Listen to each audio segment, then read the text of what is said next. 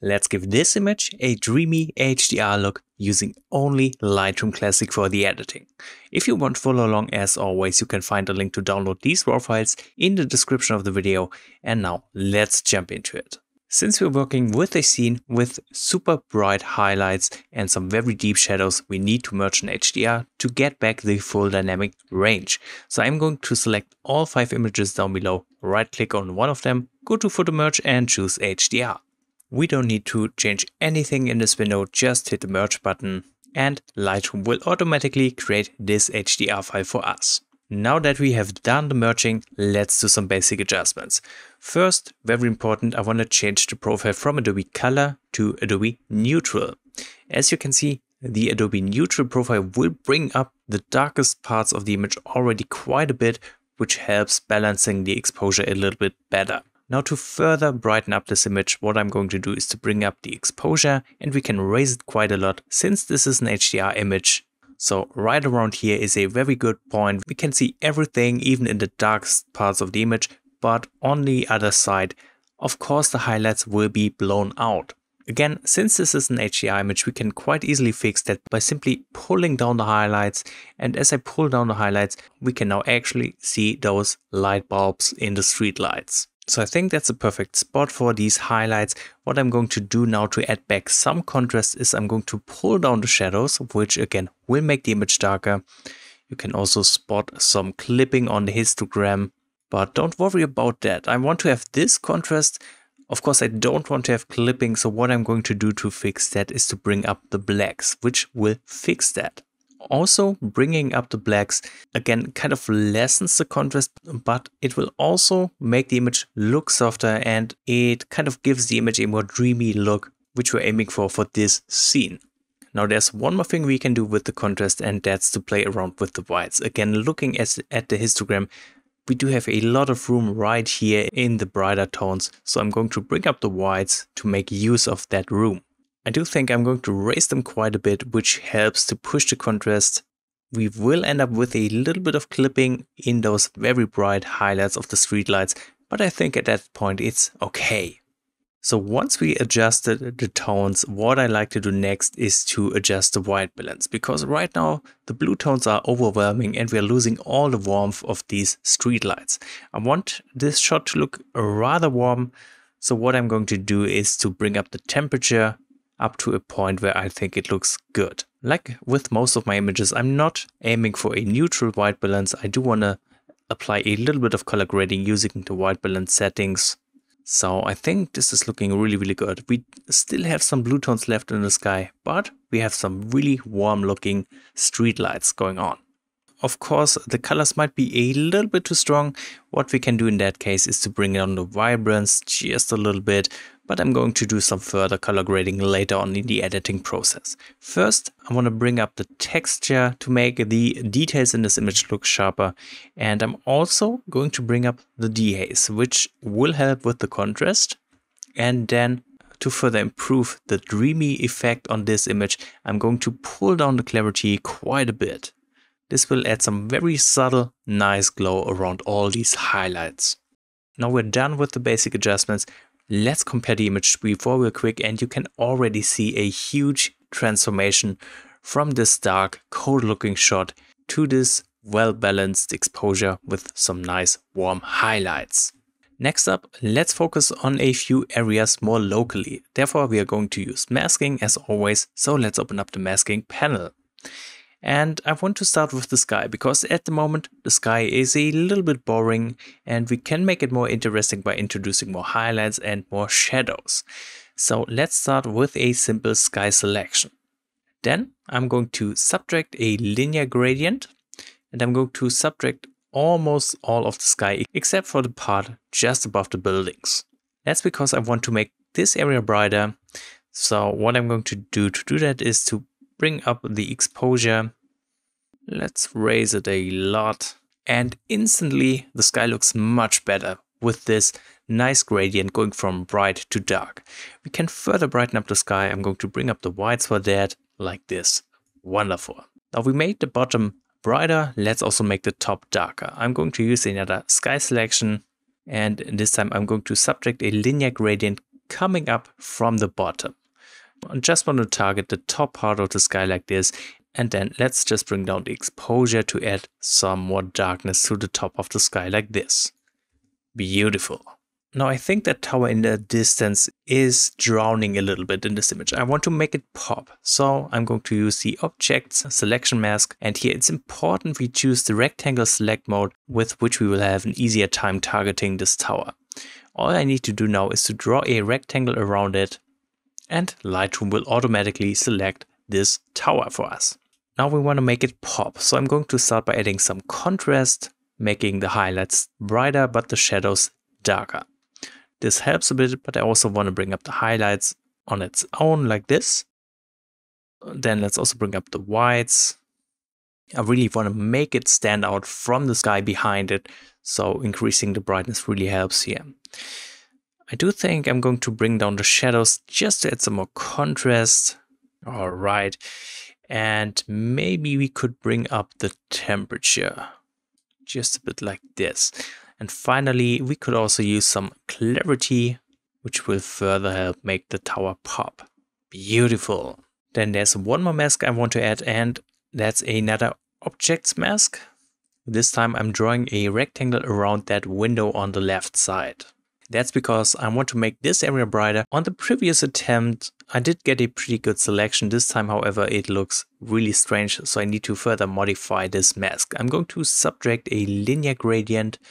Just want to get rid of that bottom part of this window, just like this. And maybe let's subtract another linear gradient for the top part. Okay, this is looking good.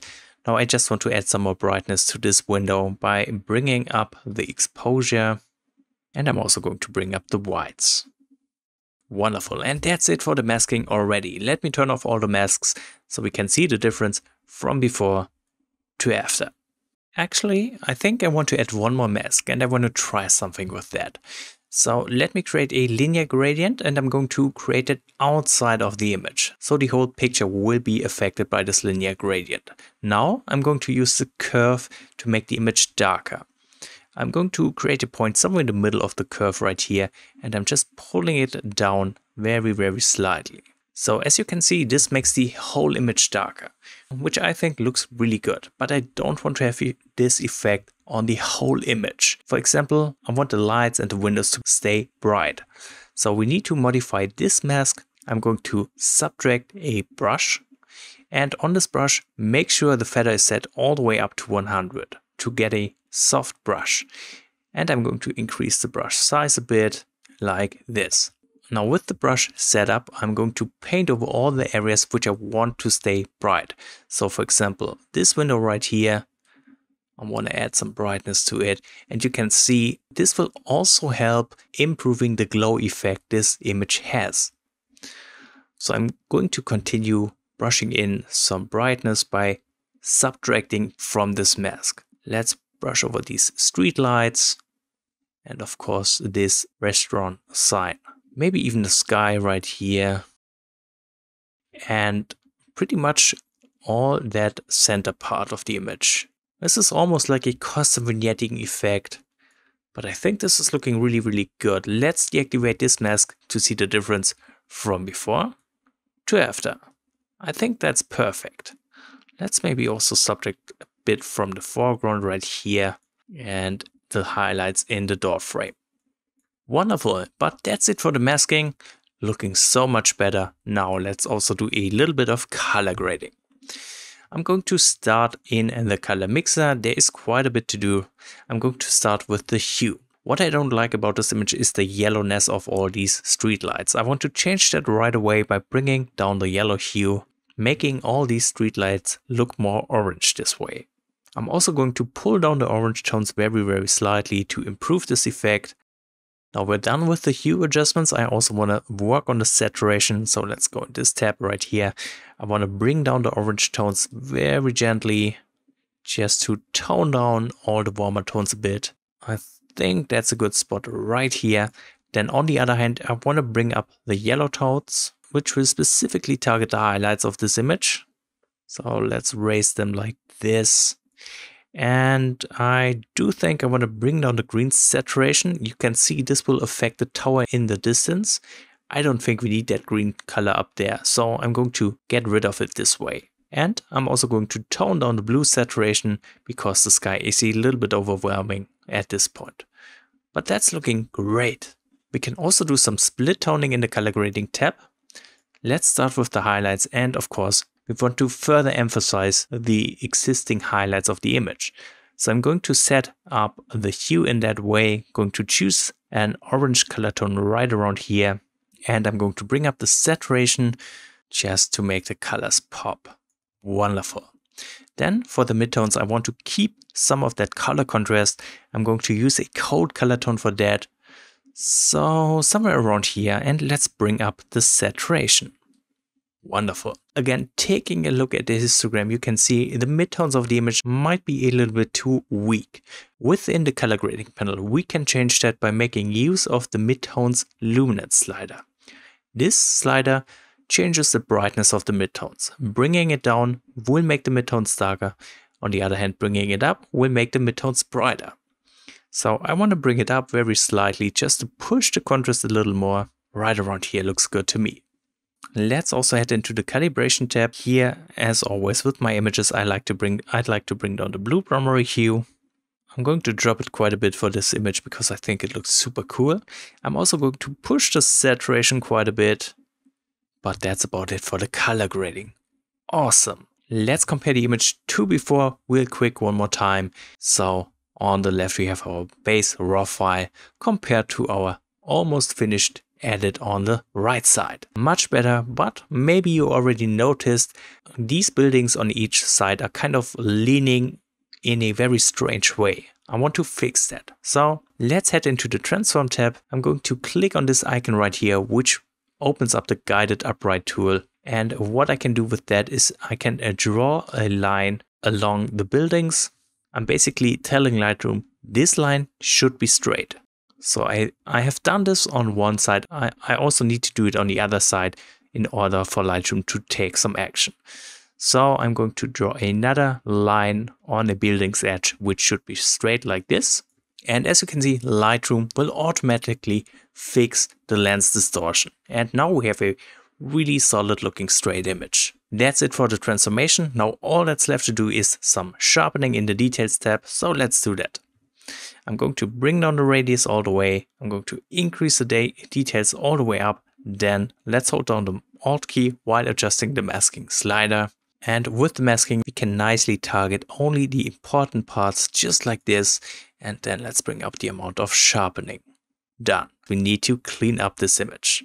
Usually I would do this in Photoshop, but let's give Lightroom a try. I'm going to click on that remove tool right here, and we want to go into the remove mode. Make sure generative AI is selected. We don't need to visualize spots at the moment. And now what I'm going to do is I'm just going to paint over the things I want to get rid of. So up here are a few tree branches, and right here is a bicycle, which we don't need. I also want to get rid of that window up here because I have cut it a little bit at the top. I don't think it looks good. So let's see what Lightroom will do. Hopefully it works. Otherwise I'm going to switch over to Photoshop. Alright, that is not looking too bad. There's still some leftovers right here. I'm just going to paint over it one more time, and on the other side. Let's try it one more time. Much better.